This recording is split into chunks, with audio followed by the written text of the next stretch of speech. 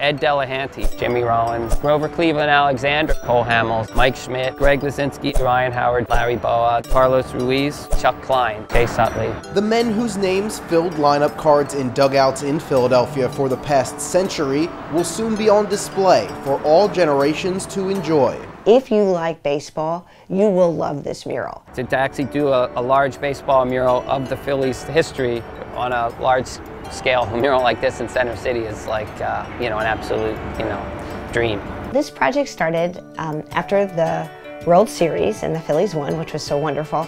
I called Dave Montgomery and I said, "Oh, this is so exciting. I think we should do a mural." And he was like, "I was just about to call you." They really loved the idea that it wouldn't just be a mural, but it would be a community-driven project where we had citizens from across the city and the region participate in the painting of the mural.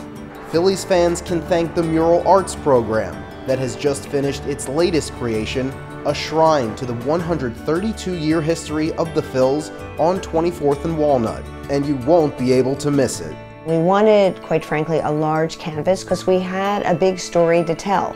It's really a citywide mural. It's not like the Phillies fans are only in South Philly by the stadium or only in one neighborhood. They're all the neighborhoods. So we thought if it's in somewhere central where all fans that pass through the city or associated with the city can see, that would make sense. The Mural Arts program has constructed more than 4,000 murals across Philadelphia depicting the rich culture within the city. But its attitude towards sports and the Phillies might be at the top. There's something about Philadelphia and sports that's special.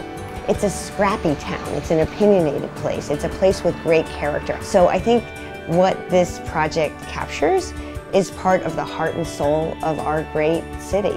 We all grew up listening to baseball or watching baseball. It's like a really accessible sport. And I think people's lives are kind of marked by some of these things. They'll be like, "Oh, I remember where I was when that championship happened or when that defeat happened." It kind of unites people to realize, oh, we all shared this together. We have our own lives, we have all our own celebrations, but we also have these things that we can celebrate as a community together. In a sense, murals are a way of holding up a mirror to people throughout our city and saying that your life counts, that you have meaning, that what you say, who you are, matters. Whether you watched Roberts or Rollins or both, anyone who comes to see this mural will be able to connect to it. And next weekend, Phillies fans from any decade will be able to relive their favorite moments when it's revealed. August 1st is to be a big celebration. I'm not sure exactly what's all in store. I'm in charge of the mural.